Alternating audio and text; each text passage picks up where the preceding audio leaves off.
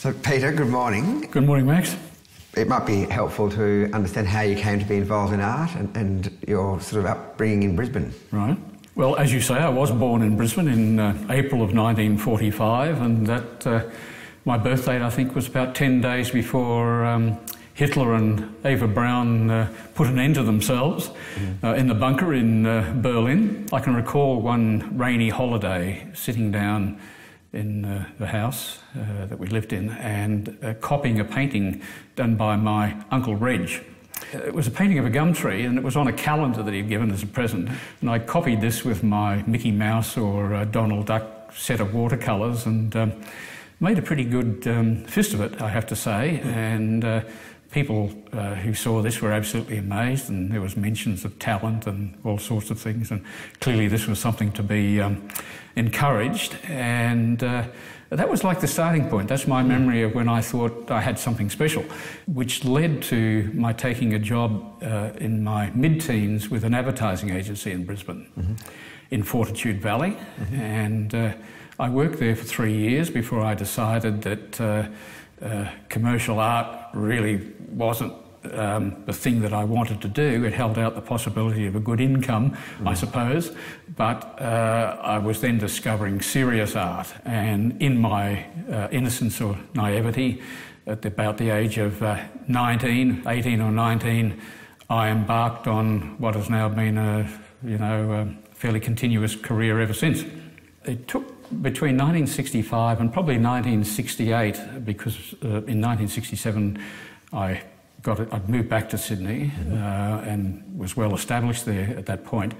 And in 1967 I got a job designing neon signs at Claude Neon. That then led in 1970 to your first significant exhibition at Gallery A, which is credited today and it's been the first exhibition in Australia to use neon light. Yes.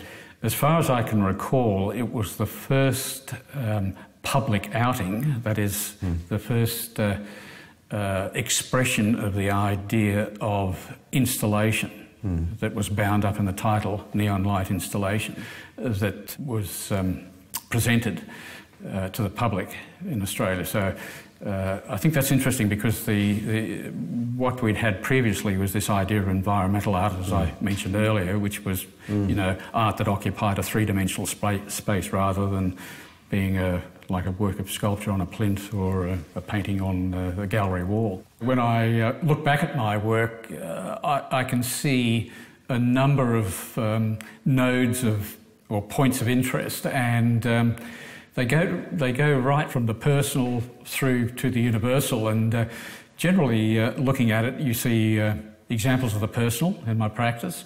You see examples of the local. I've worked with community groups. We have the national, in that a number of the works, like the November 11 pieces, or On Sacred Land, which came shortly thereafter.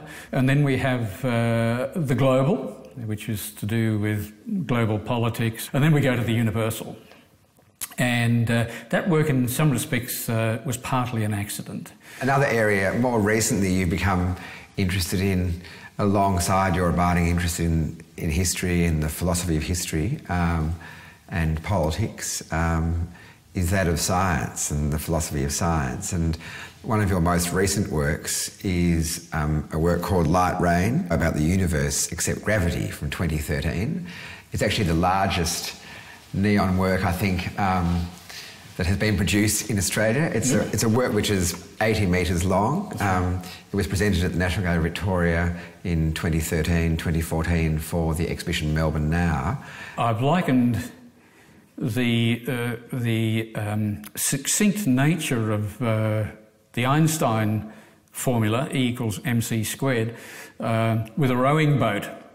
And if you park E = mc squared alongside everything we know about the universe, a la the Lagrangian model, it looks like parking a rowing boat alongside one of those gigantic US aircraft carriers. I mean, it's just a huge concept that seems to me to be simply extraordinary. I mean, It's truly breathtaking. But the other interesting thing is that formula, in all its 84 metres, not only describes everything that's out there, but it's a description of us as well.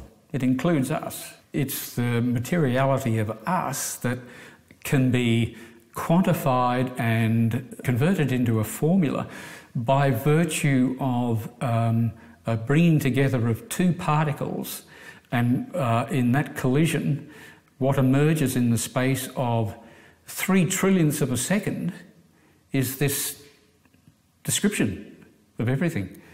I mean, now I'm not a particle physicist, but that seems, from a fairly prosaic, mundane layman's point of view, fairly extraordinary.